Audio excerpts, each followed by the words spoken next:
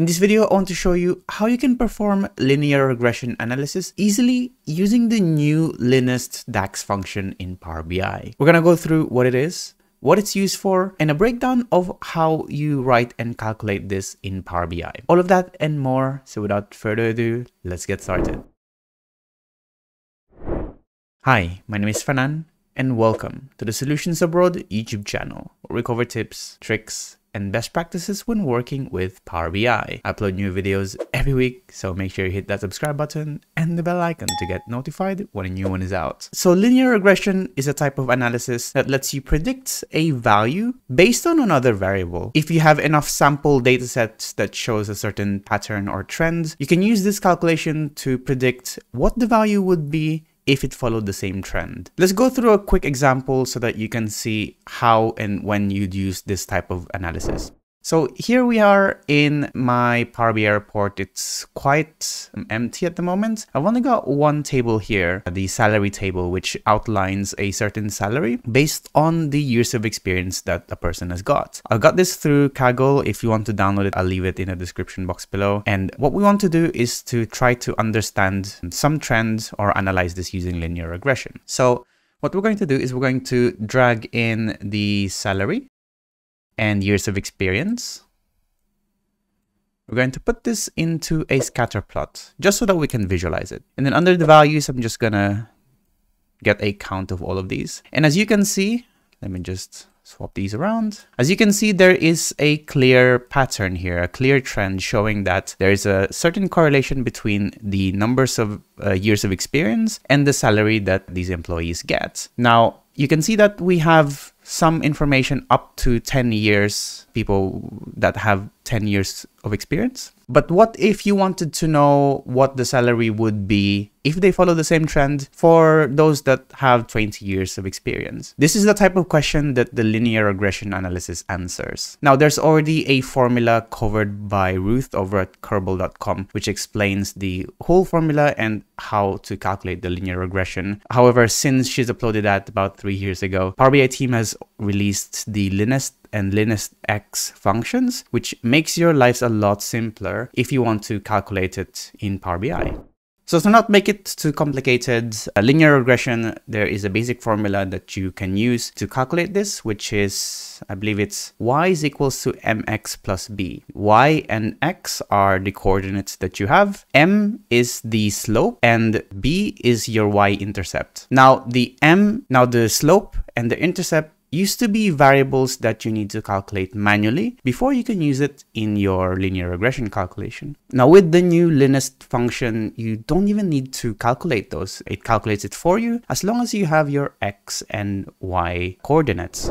So let's have a look at the documentation for the LINEST function. Now there's two variants for this LINEST function, the normal one, and the X variant, which is the function that lets you iterate through rows in this context. Similar to other functions like average X, sum X, these kind of functions. So let's have a look at this. So it says that it uses the least squares method to calculate a straight line that best fits the given data. Then returns a table describing the line. The data result from expression evaluated for each row in a table. The equation for the line is of the form y is equals to slope times 1, slope times 2, plus intercept. So this is the sort of calculation that we will leverage for today. There's some syntax here and some parameters. There's a lot of examples here that you can use, but I want to show you in a demo so that we can simplify it a little bit. So let's go back to our example here. So the first thing that maybe what we can do is to start and visualize what the LINEST actually returns. So since it returns a table and not a single value, instead of creating a new measure, we're going to start to I'm going to show it first on a table so you can visualize what we're going to do next in a measure. So I'm going to name it tests and we're going to give it LINEST. So we will use LINESTX, which will give it 3 different expressions here. So the table is our only table. Expression Y is our salary. And the X is the years of experience. Now I'm using the measures here, which is just measures that I've pre-created in advance, and they are simply just adding up the salaries and years of experience. So as you can see, sum and then here summing the years of experience. It's just so that we can use them in a sort of measure context.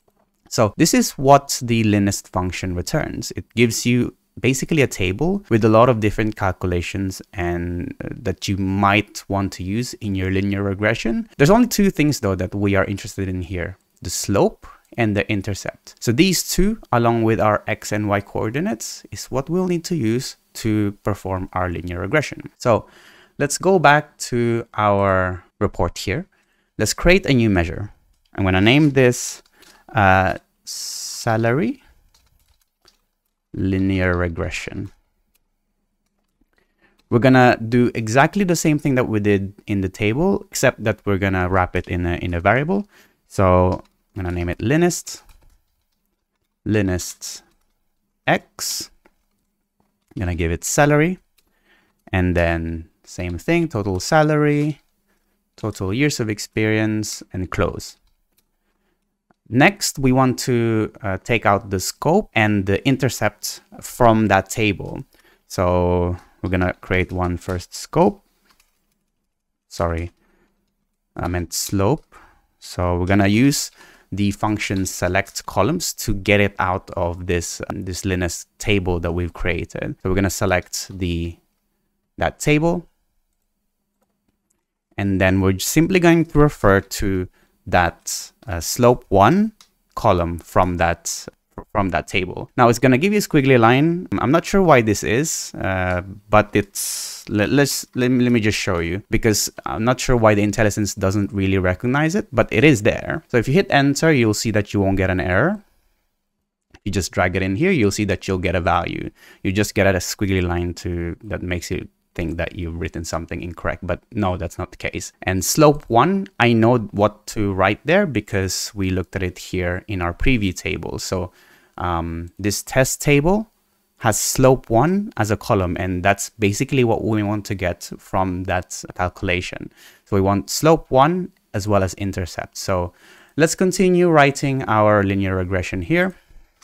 I'm going to create another variable here. I'm going to call it intercept. Same thing, select columns from the LINEST, and then I believe it's spelled like this. There we go. So close that. Here we are. All right, so now we can actually get into the actual calculation of the linear regression. So let's go to the return. Let's delete all of that. Now let's do intercept plus slope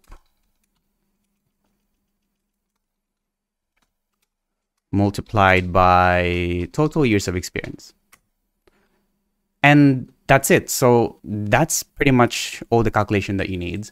So now what it does is it gives you the salary based on the total years of experience that you put in this part of the calculation. So let's say for 20 years of experience, this is what you would get as a salary if you continue this trend going upwards, 213,000. Now you can change those values. So you can go back to that and change it to 15, and it will give you some salary here. If we can go a bit lower, to somewhere in the same range as what we're showing here on the screen. So for 8 years of experience, that's 100,000 in salary, which roughly looks about right. So that kind of is the best fit for our calculation here. Now, it doesn't look and it doesn't feel that sophisticated, but this calculation is actually really interesting. What you can do from here is to give the ability to change this what if scenario by adding a parameter instead. So let's do that. So let's add a parameter that lets you change the years of experience. So I believe it should be under modeling, new parameter, numeric range. So years of experience, we're going to give it the 0 to 30 years, let's say, an increment of 1. So we'll create that. So it gives you a little drag and drop bit here that lets you adjust the years of experience. And then let's hook it up with our calculation here. So instead of hard coding the number here, we'll just go and get the years of experience from our parameter.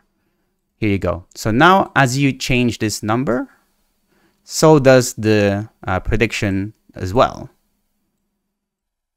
And that's it. And that's really it for this video. I hope you're now a little bit more familiar with how you can use linear regression in Power BI. Thanks for watching as usual. Give this video a like if you found it useful. Give it a dislike if you didn't, so I know to do better for next time. Ask your questions in the comment section box below so I can help you and you can help others. If you really liked this video, we have a Patreon page where you can support the channel and get exclusive perks like early access, demo files, and credits at the end of these videos. Thanks again for watching and see you in the next one. Bye-bye.